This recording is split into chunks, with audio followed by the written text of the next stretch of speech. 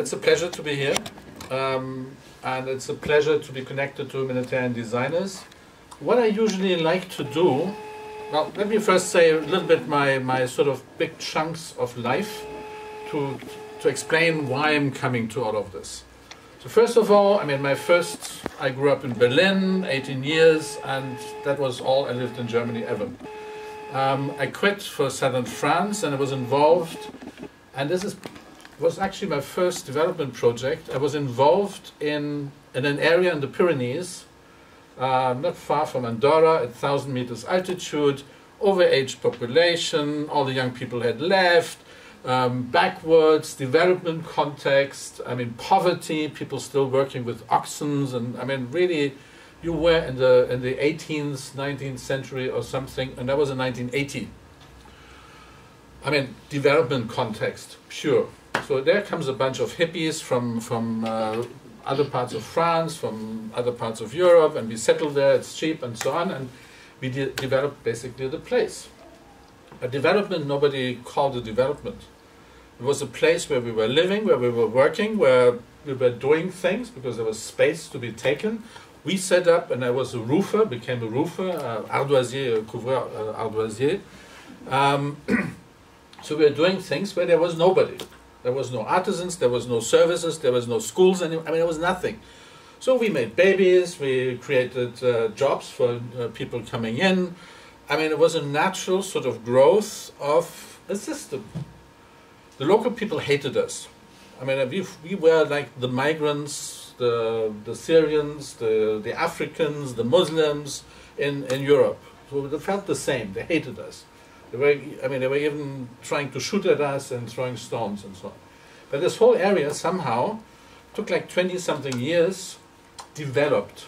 So it's today a thriving zone with sustainable tourism. You can do activities. There's jobs. The schools are open. There's shops, and so on. So there is a life possible. The village, the Hameau, where I have my house, it used to be 3 houses. Now it's I think 12 or 13 houses inhabited.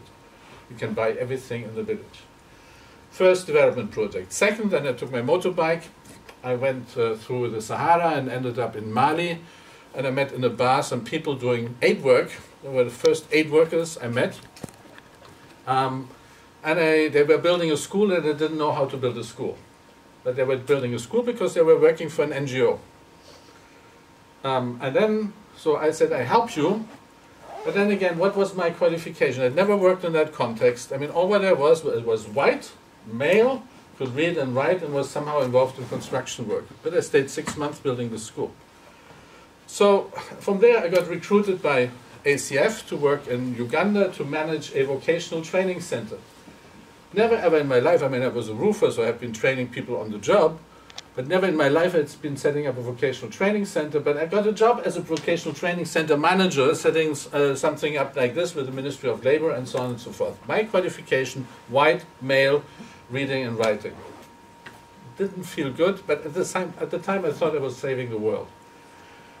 So at that period then I met again, and I also tell everybody, anybody, designers, architects, students of any form, go to bars, socialize, that's how you get jobs. So I met some people from United Nations, and I was recruited in the early 90s to go to southern Sudan. Yeah, cool. And I ended up doing heavy stuff in the middle of a war, and that's where suddenly reality sank in. Actually, it's not that romantic and cool when you're in the middle of a battlefield and when people die, and trust me, death stinks. I mean, it was a total change of my life. That's where humanitarian work is not so romantic anymore. That's real stuff, when you see people being killed, people being cut in pieces, and so on and so forth. And then by accident, I ended up in UNHCR, fleeing with 20,000 people across the border one night from southern Sudan to northwestern Kenya. So that's where I set up a refugee camp. It still exists today, Kakuma refugee camp with over 200,000 refugees. But what was my qualification to set up refugee camps? Nothing. A bit of common sense, being used to bushwork and so on, but again, I'm the foreigner, I'm white, I'm male, can read and write, and I'm trustworthy because I'm white, and so on. I'm not corrupt, of course.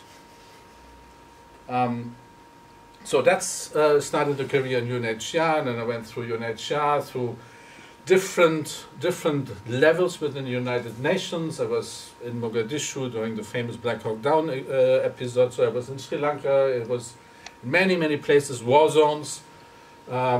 Pakistan after the earthquake in 2005 and 2006. Spent 5 years in Pakistan, flooding in Pakistan in 2010 with 17 million people affected by climate change displacement, by climate change flooding. These are sort of the big things. Was involved in many operations. I don't get into details here. But then comes the period when I was sent to Jordan, not to Syria, to Jordan to not to set up, but to clean out a Zatari refugee camp in Jordan. Cleaning out in the sense that it was a totally screwed up operation by the humanitarian system. How? Well, there was the war which started in Syria in 2011. Conflict and gets into war. And then people start moving into Jordan and other countries in the region. And of course, first they got into villages and towns, and at some point the Jordanian government asked UNHCR and the humanitarian system to set up a refugee camp. So they do that, to the books, sphere standards, easy logistics, 1 hour from Amman, very easy to supply everything. For the first time, I believe, all the standards, tick, tick, tick, all the boxes filled.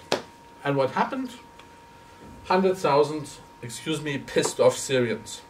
Very angry people, because they were treated like commodities.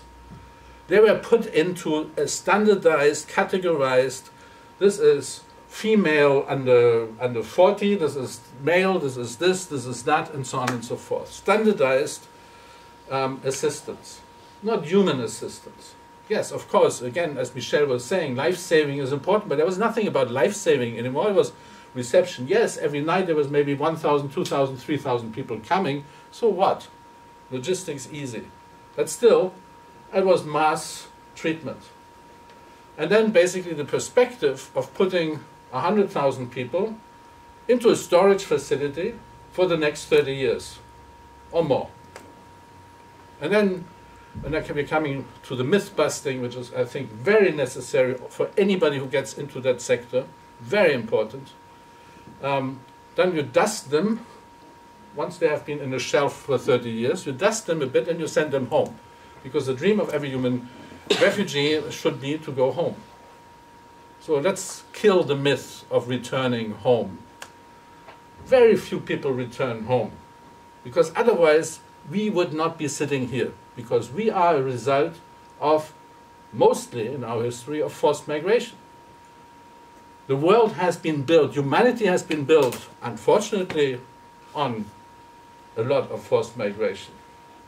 Wars and people being pushed out and so on, famines, and you name it. People have been on the move throughout history. So let's also be clear, migration equal evolution. So let's also get that message across to politicians who say stop migration. No, you cannot stop migration because we cannot and we should not stop evolution. Because we should be evolving into something maybe more sustainable and more responsible.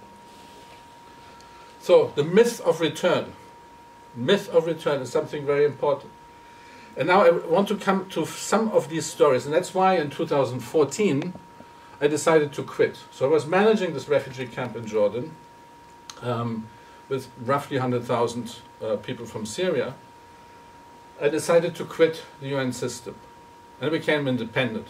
And since then, as my third or fourth block in my life, if you want, I've been working independently. I've been working with governments. Quite an experience to be the special advisor to the government of Austria in 2015. So I worked with the Minister of Interior, was special advisor to the German Minister for Development on refugee and displacement issues, and I was also then developing in 2017 for the then Prime Minister Chancellor of Austria, Kern, a strategy on migration management looking at Africa from a different perspective. We called it Africa from Crisis to Opportunity. So working in this sort of sphere, working with private companies and so on, I set up my own company, and I will speak more about this in a couple of minutes, because I thought, well, talking about value chain, I didn't see anymore why I should set up an NGO, which would have been the logical sort of step for an ex-UN person. I said, no, it's not honest. Because I mean, it's all about creating value, profit in a way, in order to grow, or at least to sustain yourself. So I set up something which I call IPA, Innovation and Planning Agency, Switchboard. And we'll come to that. I'm talking a lot about connectivity. Connectivity between opportunities, not about needs, about opportunities and the resources we have globally. So the concept of the switchboard, and those who are a little bit older, remember that when you were calling New York at the time, you had to, with this type of telephone, you had to call the operator, and then there was somebody there, and then was putting cables together, and then was making and then suddenly you had a connection to New York or to somewhere else in the world. So about the physical connectivity between, I mean, making connections in this digitized world, which still require human contacts. That's why we're sitting here. That's why we're appreciating ourselves as well. We're establishing relationships. So, and I come to a couple of concrete examples a little later. So a switchboard, we build partnerships, we build ecosystems. We don't think that anybody should work in isolation. And we believe really that the world, if you look at the world, and it happens to be round, it looks like a head, it looks like a brain, and what happens in the brain of a little child is synapses are opening.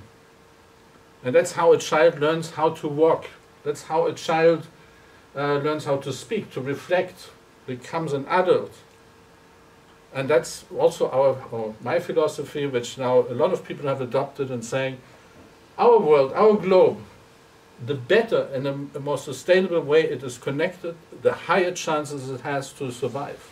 A lot of what can solve issues, build on the opportunities, has already been invented, but it's stuck in one corner. It's not only about money, it's about knowledge, best practice, worst practice. It's about something totally different from our ideas of, well, there is a world out there which is interconnected. Now, out of the 8 billion people, probably 5 billion are not connected or not capable of using the resources we have the same way as people sitting in this room. I mean, we have all sorts of gadgets around here which talk about communication, which use communication. But that's maybe accessible in principle, because everybody has a phone today in many, many parts of the world, but still how to use it. Even how to use Google in a, let's say, a way that you find really what you're looking for is sometimes very difficult. And it's very difficult for most people. So that's the concept of us being the facilitators of connectivity. So we're bringing people together all the time. Of course, we need to, and that's why we are a company, and a group of companies now, actually, our own ecosystem. That's where we also have to, of course, to look into how do we earn our money in the middle. So we're the brokers. We're the brokers of contacts, of relationships. So now, a few more of these myths. So the myth of return. A good refugee doesn't have to return. A good human being, or a human being, wants to live and wants to move forward. Yes, there's a lot about emotions and the past, but it's also about looking forward. The humanitarian sector has been brainwashed in that sense of going back. And that's exactly what is holding lots of people, millions of people, hostage today.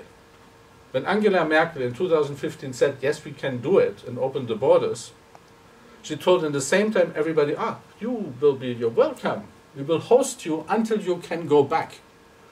Until you're not, there will be no war anymore in your country, then you go back. So the message was to the hosts, these guys are now charity receivers for the next few years, and to the others, the newcomers, you will be guests until you go home. Instead of saying, you have 1 year to check in, business, and then it's about business. You're part of the society. She did a big mistake. And I'm saying this loud and clear all the time. Wrong message.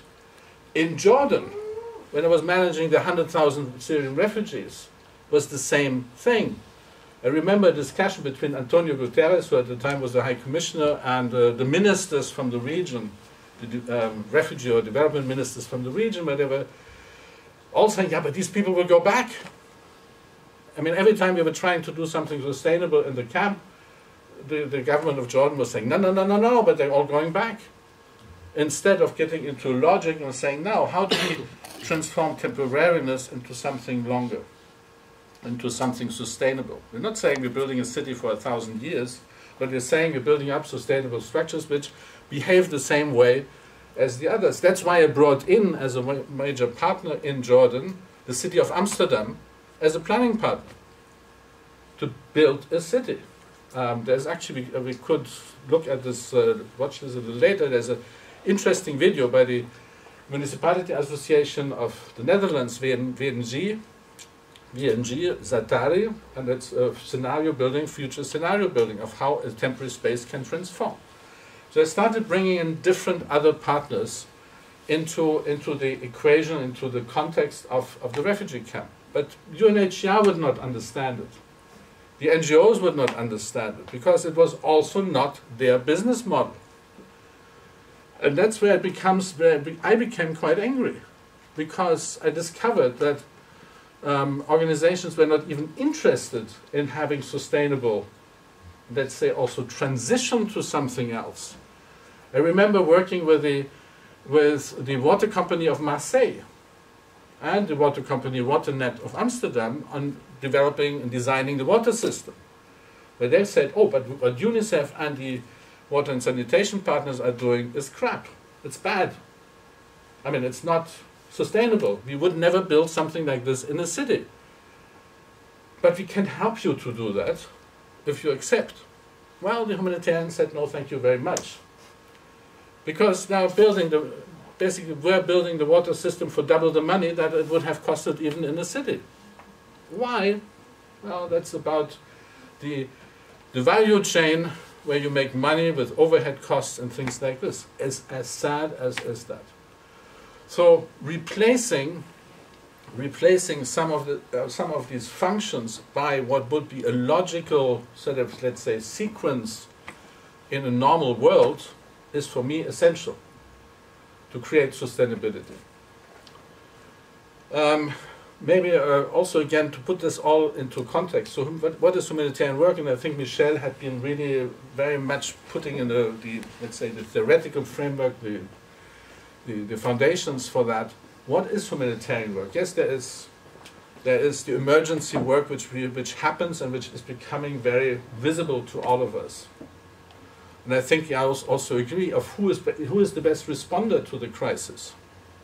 It's a local structure and capacity to respond.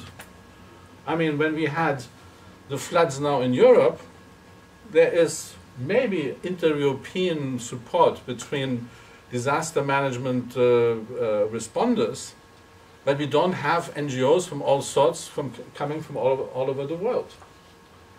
Pakistan, which has been learning the hard way about crisis, has been building up a disaster management authority, which I think, and for my times, at least when I was also Deputy Special Envoy for Assistance in Pakistan, did a decent job learning to respond to crisis.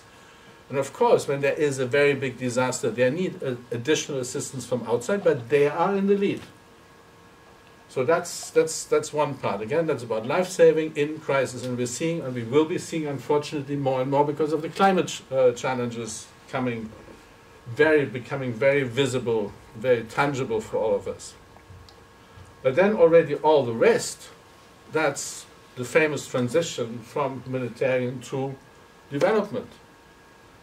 There is very little, what I feel, is necessary to come from outside. accept that good practice and best practice and maybe the exchange of technology. But it has to be driven, and that's also by the approach by EPA Switchboard, it has to be driven by what we call opportunity assessment or opportunity mapping. It has to be driven by what is actually desired by, let's say, local entrepreneurs, by local, I don't like the word communities, because community sense sometimes difficult. It has to be driven by local entrepreneurship. It has to be indicated, but then recognizing that, of course, there's a lot of things they may not know even. And that's what becomes a bit difficult of how you inject new ideas, new concepts. But again, in the end, it's not up to you to dictate, as we have done in Afghanistan. And we just had a quick discussion before this, sort of informally. What has happened in Afghanistan is that we have imposed a lot of our values. NGOs have imposed values, donors have imposed values. And now, whether we want it or not, some people, and a lot of people actually, and more people than we think, actually very happy that the Taliban are back and that this is all over. There's people returning from Iran and saying, yes, finally we can go home, because we don't have all that Western influence anymore. So I mean, just to say, so we have to, when is the moment you're injecting new ideas and new concepts? Yeah, of course, all of us here in the room will say, yes, girls' education #1. But how do you get that? Certainly not by conditionality, certainly not by imposing it, certainly not by coming, as we have been doing a lot and many of the organizations are doing. So it's about putting as well, again, in the forefront an evolution and sort of provoking eventually change, but that through stimulation and exposure to other people and other ideas and other institutions, exchange, visibility. So in a world again of 8 billion people, that is what we should be doing. Accelerating those exchanges, that opening. A very important element is what I call future storytelling. Future storytelling helps a lot. This is something, and I will soon finish, but to talk about what we're doing in Tunisia, it helps tremendously somebody to visualize of how something could look like. It's really scenario building. So I work with somebody who's fascinating in that. It's Alex McDowell of the World Building Institute, the Media Lab in the University of Southern California. He has been working on movie stuff. He has been working with Steven Spielberg and others. We have been building in 2016 together the refugee camp of the future, visualizing the refugee camp of 2036, bringing in people concerned, bringing in designers, bringing in visual art people, virtual reality, augmented reality, you name it. I mean, everybody who was in visual arts, and we basically created the refugee camp of 2036 as a scenario building. But in the same way, he has been working, for instance, with a community or group of people, then becoming a community in Saudi Arabia, on how they would be seeing their village 20, 30 years ahead. And they ended up designing their own village. Realizing, coming back to the girls' education part, realizing that yes, time would advance and of course women would have a role. And women would be driving, and women would be at school, and women would be working. But so they ended up designing basically their society, visualizing that. And it was a whole process of designers, artists, and students interacting with a group of local people. Now this village is being built. It's developing because the authorities saw it as well. So there's ways of operating this way. Now what are we doing in Tunisia, which is, I've by coincidence settled in Tunisia in 2019, set up EPA Switchboard first as well. We are today implementing a major migration program where we have roughly 50 staff, 50 colleagues working in 6 locations along the coast. Traditional donor finance, financed by Germany, financed by Austria and the European Migration Fund. But where are we different in here? First of all, again, we are a company. So we are implementing, let's say, consulting firm in that sense. But what are we? We are a social company.